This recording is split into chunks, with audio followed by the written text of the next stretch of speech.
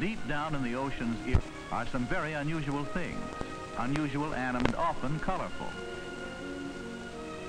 Unfortunately, very little of this ocean life can be seen. A great deal can be learned about water life, however, by studying the wonders within a small aquarium, an aquarium no larger than this one.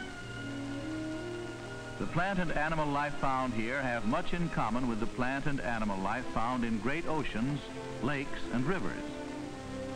For example, we can learn about the wonderful way that animals breathe underwater.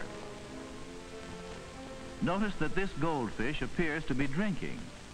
He's really breathing underwater.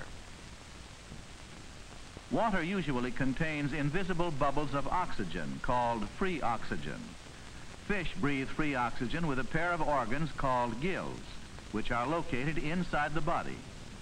The gills look like several rows of bright red combs, but are really hundreds of small blood vessels covered with thin layers of skin. In human beings, the blood comes to the lungs for oxygen. In fish, the blood comes to the gills for the same purpose. This is the way it happens. The fish opens his mouth and takes in water. The water contains invisible bubbles of free oxygen. When the fish closes his mouth, he is able to force the water through his gills. While the water passes through the gills, the blood absorbs the free oxygen directly out of the water. Then the water is forced out the gill opening. The oxygen it once contained is now in the fish's bloodstream. It's difficult to believe that fish have any blood just by looking at them with the naked eye. But the next picture offers proof that fish do have blood. This is a small section of a goldfish's tail, greatly magnified. Here the fish's tiny heart is pumping blood throughout its body, just as in a human body. The oxygen this blood contains is feeding all parts of the fish's body.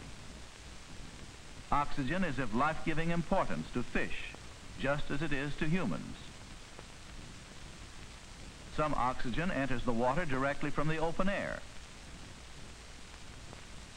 Some of it is manufactured by plants and released in the water. In this aquarium, a special air pump helps add free oxygen to the water. Fish are remarkable in more ways than one, whether they are found in an ocean or a small aquarium. Instead of having arms and legs like land animals, they have fins. Goldfish have 7 fins in all. Each fin can be opened or closed by small rib-like bones. By moving the various fins in certain ways, fish can travel in any and all directions. They can go up or down. They can go sideways. They can move their fins so gently that they stand still. Fish can even swim backwards.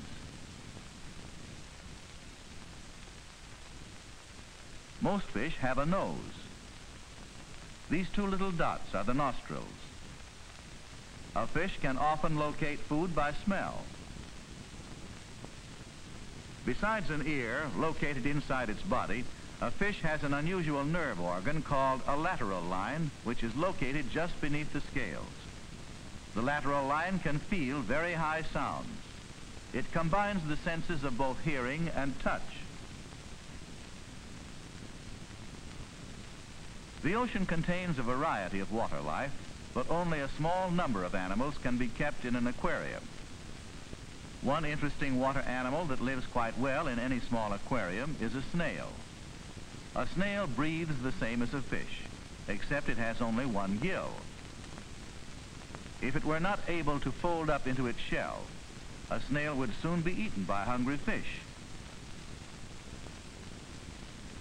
Seen through the glass aquarium wall, the snail makes an interesting sight as it eats the tiny plants called algae that grow there.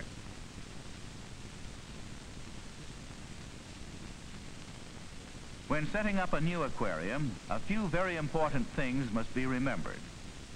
First of all, the aquarium tank is placed on a firm support. Then the bottom of the tank is prepared. To do this, some coarse sand is washed in running water. Sand from ocean beaches cannot be used. It is too salty. After a while, all the dirt washes away, leaving only clean sand. Then the bottom of the aquarium is covered with the sand. 10 pounds of it is just enough for this 5-gallon aquarium. Some plants are placed in the sand. They not only make the aquarium look nice, but more important, they help add oxygen to the water. Water is then added. The saucer helps keep the sand and plants from washing away.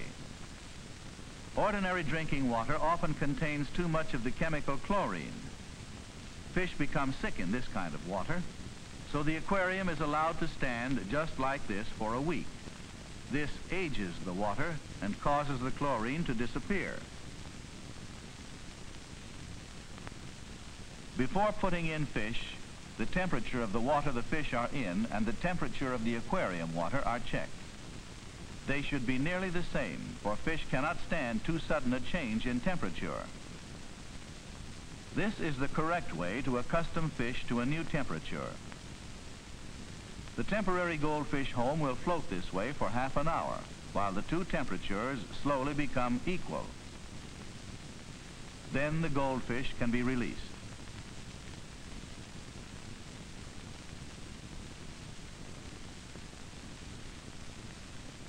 For every gallon of water, 1 snail can also be added. Snails help keep the aquarium clean. Unless an air pump is used to help add oxygen to the water, there must not be too many fish in the aquarium. If there are too many fish, there will not be enough free oxygen for all of them. There should be at least 1 gallon of water for every inch of fish.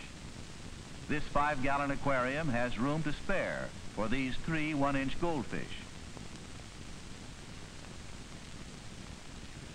Only 1 person should do the feeding each day, as it is dangerous to overfeed fish.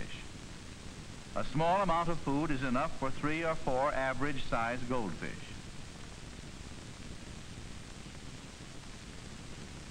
About once a week, a dip tube is used to clean out the bottom of the aquarium.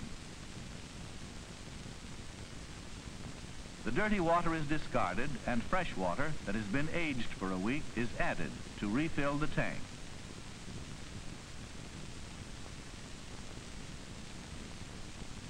These goldfish are happy for 3 reasons. 1, their aquarium is not overcrowded. 2, they get just enough food each day, never too much. And 3, they are happy because they never have a sudden change in temperature.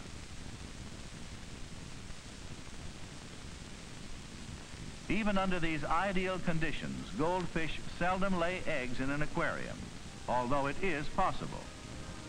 If this were to occur, the eggs would have to be removed to a separate bowl, for many fish cannot resist eating them. When greatly magnified, the eggs at first show no signs of life. But within a day or 2, they begin to take the shape of tiny fish, curled into tight little balls.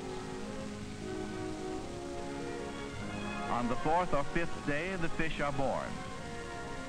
One by one, they break out of their soft shells to become living, breathing members of the wonderful world of water animals.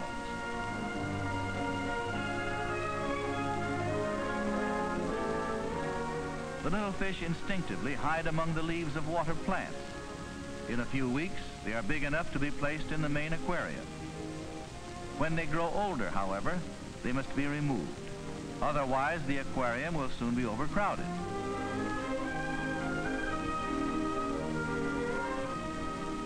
There are other wonders to be found in an aquarium. Wonders among both plants and animals. For an aquarium no larger than this one is truly one of nature's wonderlands.